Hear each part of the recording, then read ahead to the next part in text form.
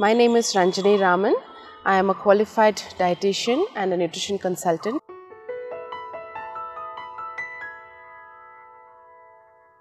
Water we know is very important. Apart from the other major nutrients, carbohydrates, protein, fats, vitamins and minerals, water is also a macronutrient. We have to take so much of water to ensure that these other nutrients gets utilized in our body. When it comes to water, it's not just about how much we drink. A lot of people just end up drinking more water. They say we are supposed to drink a lot of water, and the doctors advised us, the dietitians have advised us to just keep drinking about 3, 4, 5 liters without even having a count. But when it comes to water, it can be a blessing or it can also be very dangerous when you take it in a very higher amount. The amount of water you have to take will depend a lot on your exercise level, how active you are physically, what is your age group, whether you have any illness or sickness, or it can also depend on what kind of work you do. So all these factors influence a lot on the amount of water you need to take. Ideally, we know that we have to take 2 to 3 liters of water in a rough figure. Now, if you are someone who is constantly active and running around, probably you can increase it by another half a liter or 1 liter. I always encourage people not to hike your water intake at once.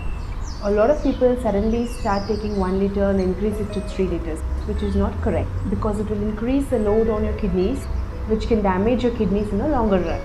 You should probably increase your water intake by half a liter every week and slowly become comfortable with the amount of water you take and then increase it. So I would say a maximum of about 3.5 to 4 liters if you are a moderately active person, and not beyond that unless you've been told by a doctor. When it comes to water intake, it's also about how you drink. A lot of people just gulp it. It's very important that you do not drink water at once.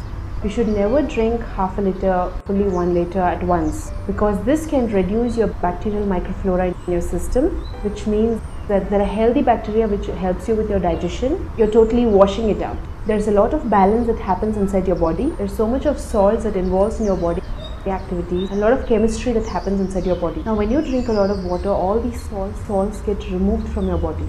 Certain amount of salts is important, so you should never drink water at once. Another thing to remember when it comes to water intake is not to drink too much of water between your meals. So when you're having food, there is secretion of acids and enzymes that is important for the digestion. A lot of people drink a lot of water between meals. They eat 2-3 morsels and then they drink a glass. So what happens is the acid levels and the enzyme levels get diluted, because of which the digestion is not again proper. So probably you could drink a glass of water before your meal or a glass of warm water after your meal, but definitely not between your meals. You can have a glass of water, but definitely not make it a habit to drink between your meals. And you should drink not more than 2.5, 3, 4 liters per day unless you're advised. Especially for kidney patients, you cannot drink more than 1 to 2 liters of water. So never drink too much of water without consulting a doctor or a dietitian.